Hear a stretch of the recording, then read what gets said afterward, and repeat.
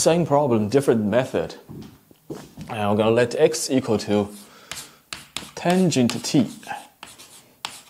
The dx becomes 1 over cosine squared t dt.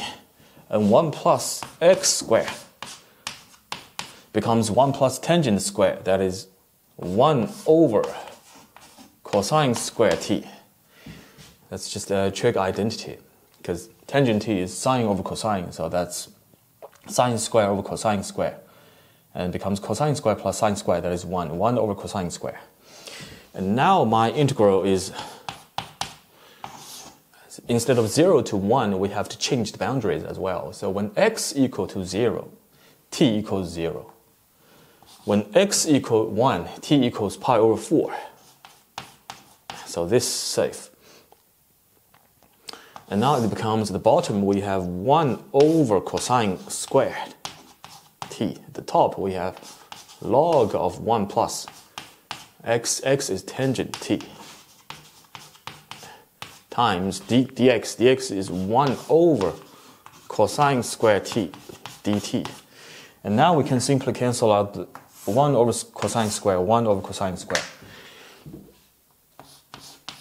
Then I have I equals 0 to pi over 4 of log of 1 plus tangent. 1 plus tangent is 1 plus sine over cosine. That's cosine plus sine over cosine. And using logarithm rule, difference of logarithm, that is equal to log of cosine plus sine minus log of cosine dt. And now let's look at the cosine plus sine. So what's cosine plus sine in this case?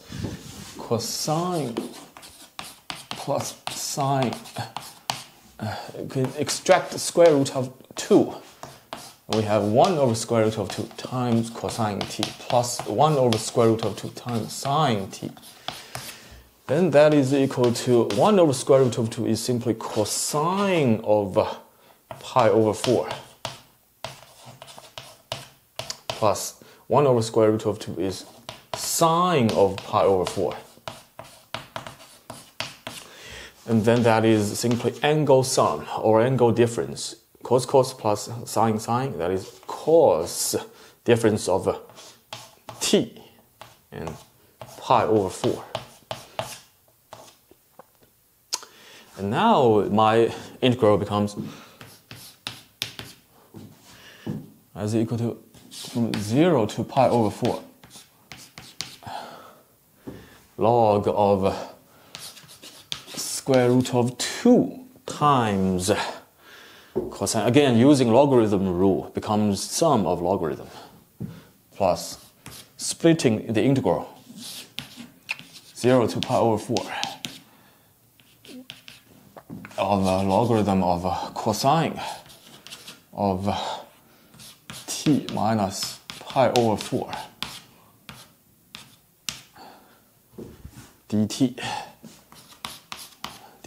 Don't forget there is this one, this minus again. So the minus integral from pi over 4 of log of cosine t dt.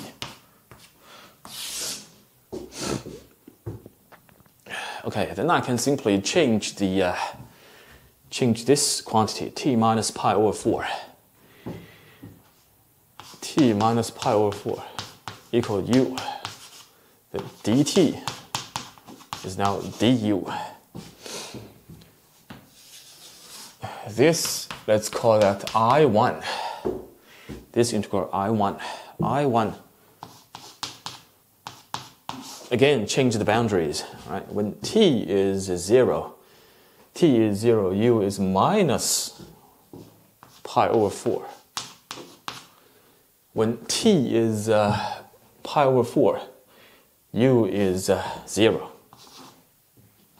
So I1 becomes this log of cosine u du. cosine u du.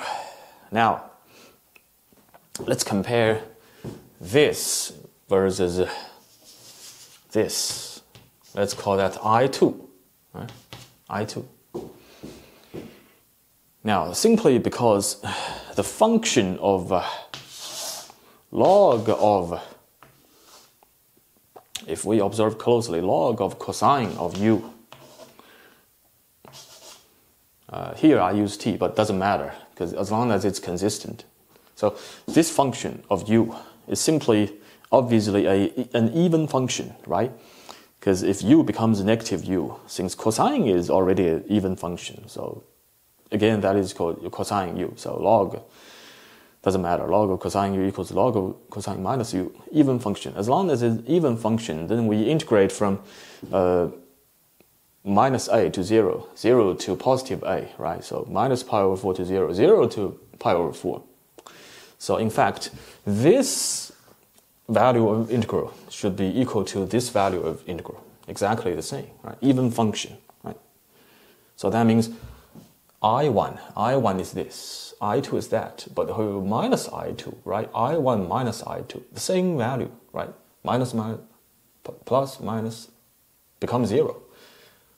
Automatically cancel out, right? So I is in fact only this part. So this part is what is, so pi over 4 times log of square root of 2.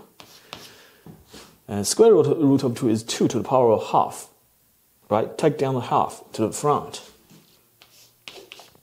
Pi over 8 log 2.